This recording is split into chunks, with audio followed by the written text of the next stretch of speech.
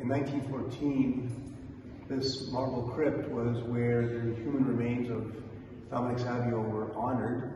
When he was canonized in 1954, he was moved into the gilded casket that is at the heart now of the altar where he was honored. Above him is a very moving picture, a very historical one, very meaningful. You have Mama Margaret signaling to Don Bosco as they're both observing the prayerfulness and the sincerity of Dominic Savio before the Blessed Mother. And Margaret says to her son, "Listen, John, you have a lot of fine boys at this oratory, but keep your eyes on this one. Dominic has something very special." Very special indeed, and his goodness made him a leader not just among his peers at the oratory, but also as a leader from up in heaven. All of these gifts here, these blue and pink bowls and cushions and such, are all ex-votive expressions of gratitude for prayers answered and graces received through the intercession of this youthful saint, the youngest saint in the church before the seers of Fatima claimed that title.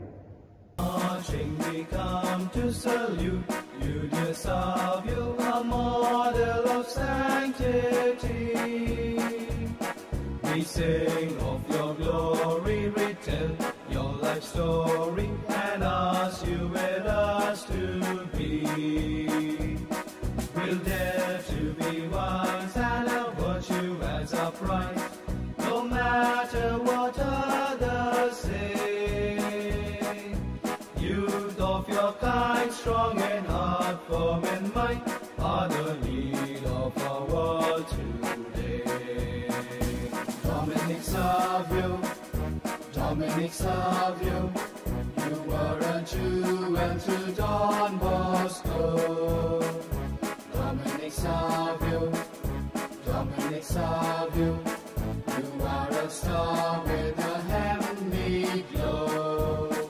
We venerate you and imitate you and seek your help that we may grow in hope and courage, in faith and wisdom and strength of virtue.